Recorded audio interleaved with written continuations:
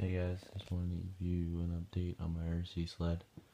As you can probably see, it got my front shocks mounted, well, sort of mounted.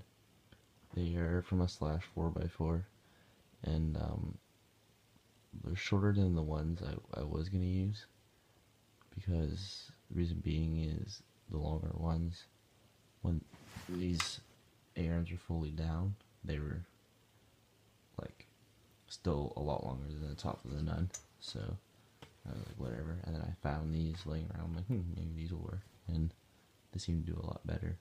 And I just like the color of the shaft, and they're threaded, so they're a lot better quality, I think. The A-arms, I tapped them. They're screwed on. The holes I drilled for the bolts, they were too small for the bolt just to slide through, so I tapped the hole as well. So like, I don't even know if I'll have to put a spacer between this A-arm and the front mount here, because it's not moving, which is pretty good. As you can see, I took the old bearing carrier off my old chassis, and like I said in one of my videos, I was gonna clean it up a little bit and make it look more appealing. But it's pretty hidden right now. I might go in there and squirt, like, trim off the edges here so it looks a bit better. I got my pulley on. It's gonna be something like that. Drive axle. It looks like it's on an angle. It slightly is, but if you look at the actual chassis, it's pretty straight with a tunnel. It's just, I think this front part's a little bit on an angle. Look at it this way. Yeah, you can kind of see how it's on an angle, so it kind of throws it off, but it seems okay. On the other side, I have the other plastic carrier. This is for the brake, as you probably remember from the last chassis, or chassis, however you want to pronounce it. But yeah, that's what I got going there. I haven't done really much with I gotta cut a slit here for the disc, because the disc is gonna bottom out onto the plate here. Same with the pulley on this side. I had that issue. I had to kind of cut out on the chassis. It was no big deal. You're probably wondering, well, snow's gonna hit that, but I'm gonna put a cover on it at the bottom and like screw it on or something. But yeah, like front side is gonna probably sit something like that. Kind of get an idea. So yeah, it looks pretty good, I think.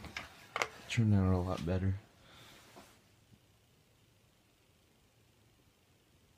One thing I don't really like is these are kind of vertical. I wish they were more angled, but we'll see how it goes. So yeah, I guess I could grab you the motor. Oh, sorry about that. Sorry about that. Pressed the volume button on my iPhone and stopped the video. But here's the engine. I'm still using this engine. I had to figure out how I'm gonna mount it. It's gonna be something like that. The belt is short, like I said in my last one of my videos, so I'm gonna make a little tensioner or something for it.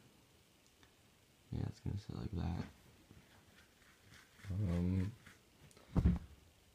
I got my carbon fiber solid sheet, and I did cut out sliders.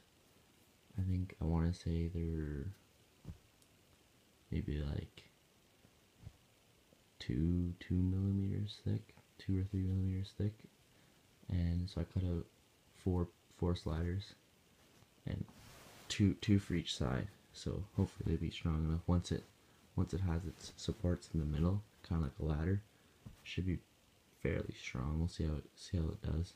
If not, I might buy some of the thicker fiberglass that they sell there. Cut that out. We'll see what happens. So I think the next thing I'm going to do is build the rear suspension, get the track on, get the drive gear on. Still have to build the drive gear, so I'll make an update about that. And make this fucking thing a roller. Put the skis on, and it's a roller. And then I'll figure out what I'm going to do for mounting wise, putting the engine on the chassis. So, and then I'll give you the electrical and gas tank and the support frame that goes up and down. And hopefully I can get this thing going in the next couple of weeks. So yeah, stay tuned. Alright, bye.